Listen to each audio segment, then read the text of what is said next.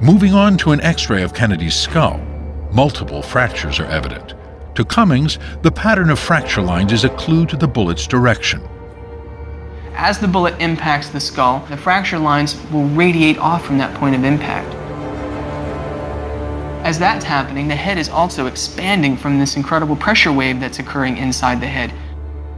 In tests at the Biophysics Laboratory, an Army research center, Carcano bullets were fired into human skulls filled with ballistic gelatin.